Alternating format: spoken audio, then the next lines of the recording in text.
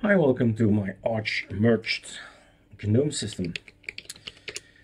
We have tweaked it a little bit. A little bit is actually quite a bit. And this is how it all looks. And we are missing conkeys. So do we have conkeys, or can we have conkeys? We have a script installed. We have ArchMerge conkeys installed. The question is, how do we get it? So probably you'll just start typing conky n. There you go, conkeys n. And it's a similar way of activating. Let's see what will activate. Maybe something orange, because of the orange that I see here.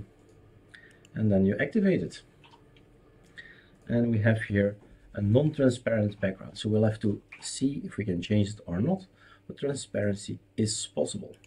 Let me show that with this other conky. So it depends, of course, what is in the code there. You like it, you hate it, you change it. So the nemesis, for instance, is this one. If we go to Alt-T, then you see indeed it is transparent. So it just depends on the code that's in there.